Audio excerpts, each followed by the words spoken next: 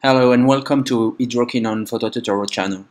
Today I'm going to show you how to create clouds and adding long exposure effects.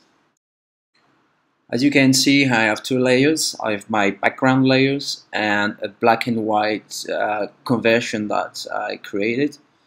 I'm going to add one layer above the background layer and going to Effects, Render Clouds. Then what you need to do is to change the mode from normal to overlay. And now I'm going to move this layer on the top. Then if you want, you can add an adjustment layer, a curve layer, just to darken a little bit the sky if you wish so.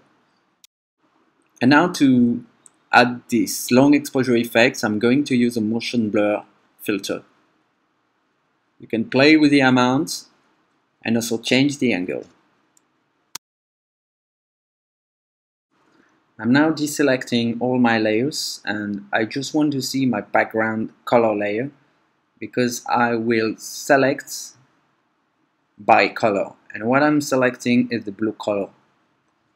We create a mask layer which I put in front of my cloud layer, and I'll copy then to my contrast, my curve layers. So now the effect is only applied to the sky.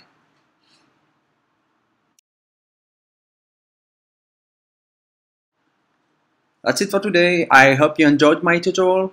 I think it's a very easy way to add some drama into your pictures. So thank you for watching, and if you like this video, please subscribe.